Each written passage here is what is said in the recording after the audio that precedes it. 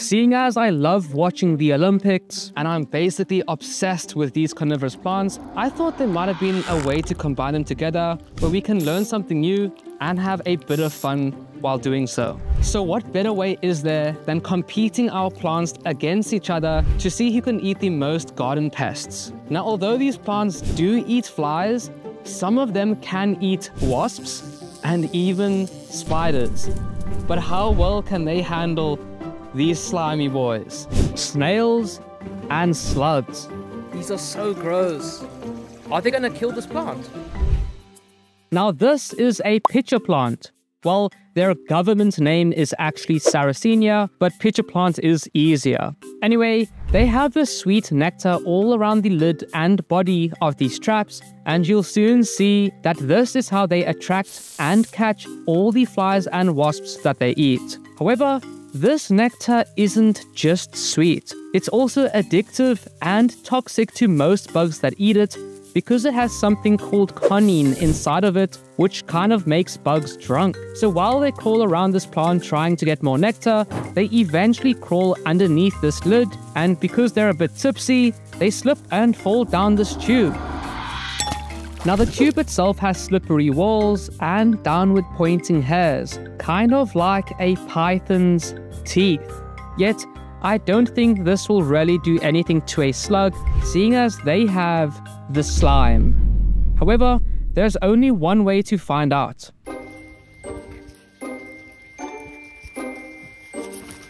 Oh shit. Slugs and snails aren't things these plants usually eat, so we are going to have to feed them ourselves. However, they could get caught naturally, as I know from experience that they will visit your plants at night and eat them. Let's just hope that it doesn't happen this time, right?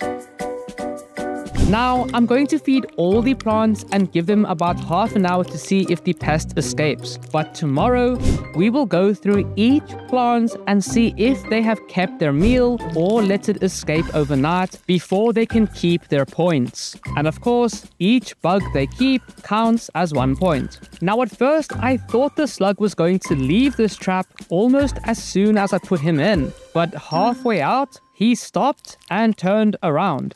Now, I'm not too sure why he did this, but I think he either thought it was a good spot to hide until it went dark, or he could tell there were dead bugs below him and when to eat them, seeing as slugs do eat basically anything. However, this is also when the wasp attacked.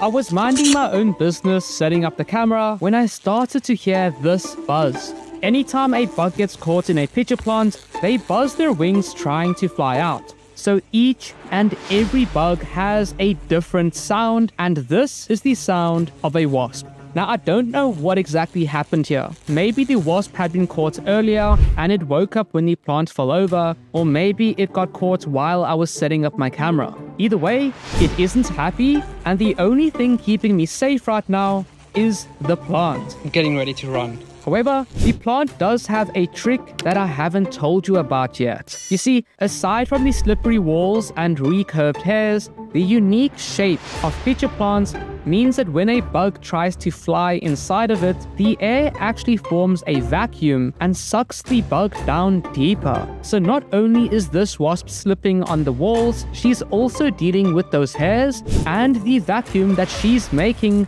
with her own wings. Now, wasps do get caught pretty often by these plants, and most of them usually escape by eating a hole in the side of the pitcher and crawling out. However, I'm just glad this one wasn't able to get out, because she is super angry and you know that she will attack me. Yet, after 30 minutes, the wasp still hadn't escaped, which was great for me, but also made me curious about the next pest, a spider. Now, spiders are good for your garden. They can even control pests like flies and mosquitoes, but our garden is literally covered with spiders, so to us, they are a pest, especially if you're allergic to them. However, the thing about spiders is that they generally do live with pitcher plants, and lynx spiders even live inside the pitchers and steal the plant's food. So along with the slug, I really think this spider will eventually find its way out, but maybe only when it feels safe enough, seeing as this fly is going crazy down there. Yet, there's still one more pest that I'm sure will find its way out, seeing as it also has the slime. A snail. Now, I don't know what game this snail was playing, but it hasn't moved at all, and I know for a fact that they will crawl around after like 5 minutes of leaving them alone. So seeing as he's playing dead or something, this makes me wonder if he has some kind of plan to get back at me, like eating this plant overnight or something. Yet, the fact that snails have these huge shells is a cheat code because it makes it impossible for the other plants to even try and catch them. Take a Venus flytrap for example. They got their name because they can eat small bugs, like flies, but when it comes to snails, they don't stand a chance. It doesn't even matter if it goes body first or shell first, they're just too big and strong. Now, this is usually the same for the other pest that has the slime. However, this isn't happening to us just yet. These slimy boys usually slither into a trap, get caught, and then use their slime and strength to squeeze out of the plant. Yet, for some reason, just like the one from earlier, this slug isn't moving. It's probably waiting for the right time to leave, but we won't know for sure until we check up on these plants tomorrow.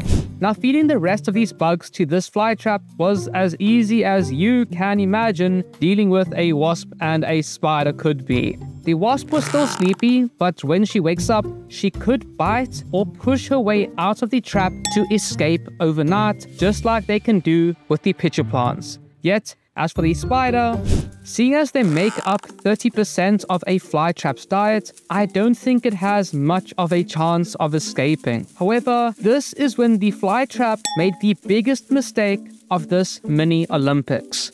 You see, flytraps have adapted very interesting ways of catching food. Not only do they have this tasty nectar that flies can't resist, but they also have these long teeth to hold flies in their mouth. However, this flytrap closed a fraction of a second too slow, which gave this fly just enough time to squeeze through the only gap in its teeth and fly off to safety. This is crazy to see, as flytraps are meant to catch flies. But hey, no one is perfect, not even the plants, especially not the sundews.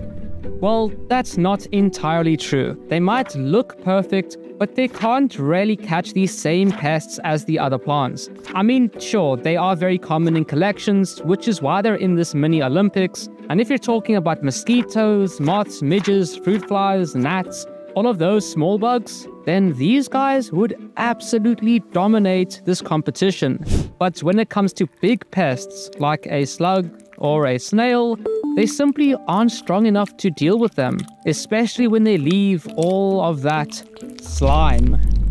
However, things start to change when they meet these smaller pests like a wasp. You see, bugs usually struggle to get free from these plants because of these sticky droplets at the end of their tentacles. However, little do they know that their struggling causes the plant to curl more of their tentacles around the bug. Why are you so strong? And those sticky droplets? Well, they also have enzymes inside of them that digest the bug alive. Now, seeing as wasps are a bit smaller than these slimy boys, they can get caught. Chill out, chill. But that doesn't mean they won't put up a fight. Because I gave it honey. Getting this wasp onto the plant was difficult enough, but after just 1 minute, the wasp started attacking the plant. She's gonna get free, watch her. Look, she's biting it. She's biting the plant. Wasps, vicious. Oh yeah, I'll show you, yeah. They're stinging it now. Look at her. She's trying to sting it with the bum.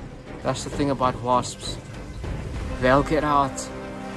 Although it didn't look like it with the Venus flytrap, this one's ready to go. Look, she's still having at it. Okay, I need to get out of here.